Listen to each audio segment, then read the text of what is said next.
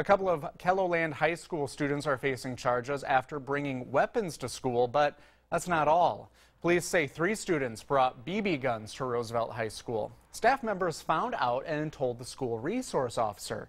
All 3 students were charged with having weapons on school grounds, but one of them is facing more charges. Police say he punched a staff member and kicked an officer to try to avoid getting arrested. So he is also facing charges for assault and resisting arrest.